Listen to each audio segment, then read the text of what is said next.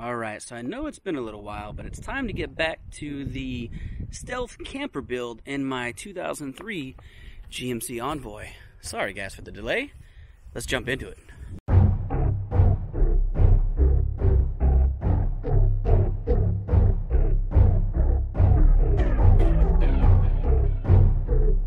Okay, now, so I've got the storage situation all sorted out, and I've had it for a while. I just never did a follow-up video.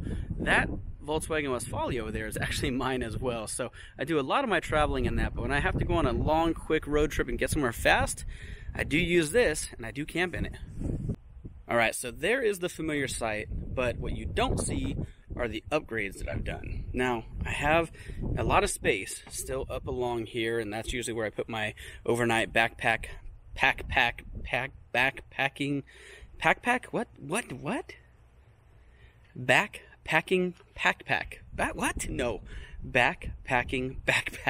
with all my clothes. I don't know what I was trying to say there, guys, but anyways, let's move on from there. This is where I keep a lot of my clothes, and I have storage for whatever else I need. I can also pull the seat up still if I need it. But what I do have and what I've changed in here are a few things. Let me just start off with the blanket that I'm using. I'm using a fleece heated blanket that has like a 10-foot cord that I can either plug in right down here, and that has live power all night long, or I could run it up to my dash, which has live power as well. So that's a cool thing. Another thing that I've changed is I went ahead and I put a hinge, or a few hinges, on the bed itself. So now, what I didn't have before was I had one full thing. Now I can actually bend the bottom part up, and look at that, I've got some storage under there. You see a couple tubs, and I now have access to my secret storage as well, which I'll show you the contents of that in just a little bit. But it folds right in half. Let me get a little better angle. There you go, look at that. Pretty cool. It's actually about 3/4 of where it folds. But it gives me access mainly into here, which is what I need. The other things can slide out. Alright, some of the interior upgrades are just a few minor things. I did put an LED light on both sides, so I have one over here that can go 3 levels. It goes low, higher, flashing, and off. I also have what I'm using as a hat rack, but is also a magnet for my phone, so that when I'm laying down watching TV, I can either watch it there via the magnet, or if I want to lay the other way, I can simply circle around.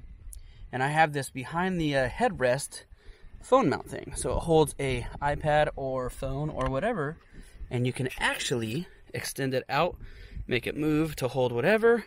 So it's actually pretty cool. This was on Amazon, really inexpensive, and it works really, really well. And aside from the fire extinguisher, which is important, I also have a second LED light right over here. Has the same settings. So 2 LED lights for both sides of the SUV. Alright, another thing that I found on Amazon, which I love, and I'm sorry, we're in the middle of the coronavirus lockdown, so I have my mask here, and here's my water bottle, but is this little, let me get this out of the way, let me just flip it over, is this mesh thing that goes in between the seats. It's got a pocket here, and it's got another big pocket up here, and it works really well, keeps things from falling forward or back, and as you see, I've got my container strapped to it so it can't slide around. So I do have the big one that doesn't fit in the cup holder.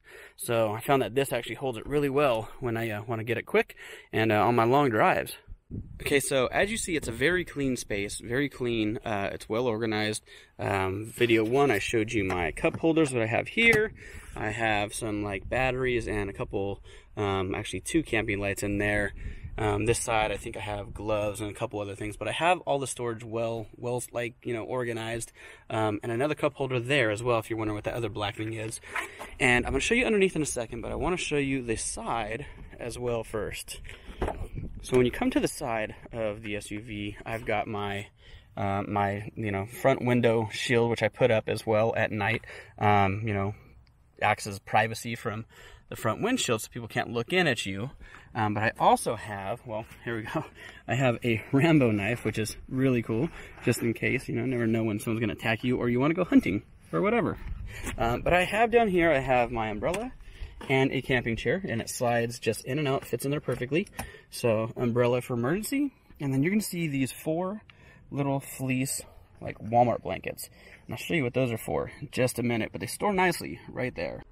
I've never actually shown you guys what I keep in this little pocket underneath. So I've got a fix-a-flat along with batteries, some bungee cords, power inverter, some tools, of course my nets in case I need to put anything up on top. I have flashlights, an extra towel in case I need to bathe somewhere, an extra tow hitch thingy, and an extra tow ball, which is the smaller size. So yeah, just lots of goodies in this little secret hatch. Okay, and coming back to the storage underneath the bed, I remember I left room. I have one container, which is a little bit smaller. Let's set that up here. And then I have another bigger container, which is a lot of my important stuff right in there. And let me focus on these two just for now. Okay, so in my big storage tub, what I'm keeping in there is emergency clothes. So I have shorts, as you can see here. I have an extra t-shirt that you can see there. Another t-shirt, this is mainly a workout shirt. You can see the sleeves are cut off. Shoes, socks, beanie, sweatpants, sweater, which is actually a hoodie, rain jacket, and there are my toiletries. So everything fits in this nice and cleanly, and I have extra clothes and socks and underwear actually in there too. And I'm not going to show you my drawers, but I have all this extra stuff stored nicely in this tub to keep everything tight, clean, and yeah, I'm on the go. I have clothes for emergencies. Okay, and coming back to the small one, this one is also important, but it doesn't need to be as big. So you can see I have these two storage tubs, which normally would take up just extra space there, and they fit nicely under the front part of the bed, which is great. But here we go. Inside this storage tub is a lot of my cookware and emergency supplies. So here's a can of butane fuel, and I usually have two of these. I only have one in there right now, but there's one can of butane fuel. Here is my little mess kit for cooking if I need to cook. I'll show you my stove in a second. I have emergency fire starters in case I want to start a campfire and find wood. I also have matches just in case. That's in there. And here is my dishes, basically. So plastic fork, spoon, knives. This is a kit I got from Walmart. The blue bowl is actually a bowl that I just had in my Westphalia, but I don't need it. So those red things are collapsible cups / bowls. They can take heat. So if you want to make chili or whatever soup in there, you can. And it comes with 2 plates. So I've got my dishware there, my silverware. I have my mess kit for cooking, fire stuff, and I have extra butane fuel for this. The butane fuel is for this. Nicely tucked on the front side is my plastic storage. And this is my, let me open that up, it's going to be hard one-handed. But this is my camping stove. So I have the camping stove, the butane thing goes in here, and yeah, everything stores nicely. And it's all on the go, it's all hidden right underneath that bed. Now, I'm not going to pull it out, but if you look under there, there is an extra sleeping bag. This one is from Walmart as well. I think it was like $7, but it stores nicely underneath the bed on the front side of the leg as well. And that is in case I need extra warmth at night. I can pull that out, and I have the heated blanket, which is right over there. So I have 2 sources of staying warm at night. Okay, let's go ahead and let's put all of our camping stuff back underneath and store it again. You see that goes in there nicely. And let's just circle it around. I'll keep it there so you can see how quickly and easy everything does store. There's no magic to it.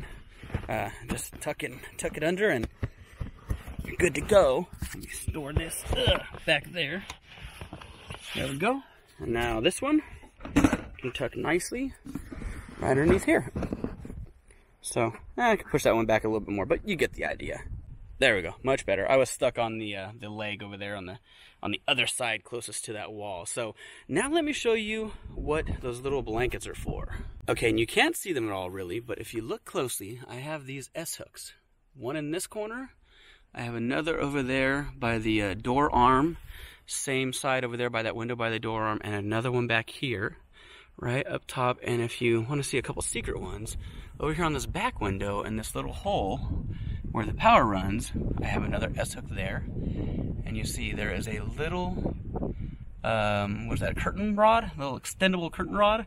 It's like $3 at Walmart, but you can extend it by twisting it. And look at that, right along the back window, and I'll show you why. Okay, so no joke, I was actually on a road trip to pick up some merchandise for my one of our businesses, and I had to go to SoCal overnight, and I found these at Walmart. They were $2 each, and they're just like little 4x6 fleece blankets. I grabbed all of them for privacy. And let me show you this back. You see that little rod right there? Let me show you how that's going to work. All right, so there's a view of the back window. So I basically just drape it right over the bar. It holds nice and tight, and it blocks out most of the light, but also acts as security. No one can see in, so that's good if in case like Walmart security's coming knocking on your window. They cannot see inside, so you are safe to go. Also acts as a little bit of warmth, so yeah, not a bad idea, right? I think it was like probably $4 for that solution. And if you're wondering, yes, the bar extends, but it would not stay between the like the plastic molding that you see like right here. It just kept wanting to slide off because of the weird angles. So I found those S-hooks and came up with that solution, and it works great. All right, so this will give you a good idea. You can see that the corner is up there on the S-hook on the right, and I'm just using the handle hooks in the car that actually hold the rest of the top line there with an S-hook in the corner. Now I just threw this kind of up there just so you can get a sense of what it looks like, but you can see that whole side is now blocked off, making it darker and giving you some privacy as well. I could obviously make that corner a little better, but I just kind of threw it up there for now, just to show you how easy and simple and quick this could be. All right, so here is a view from the front seat. So everything is completely blacked out and blocked off.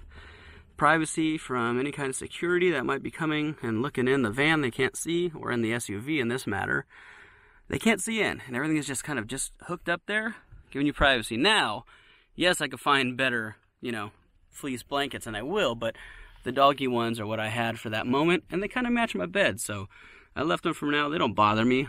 Arf, arf, whatever, sit. But this is the view from there. Now, I did say I have 4.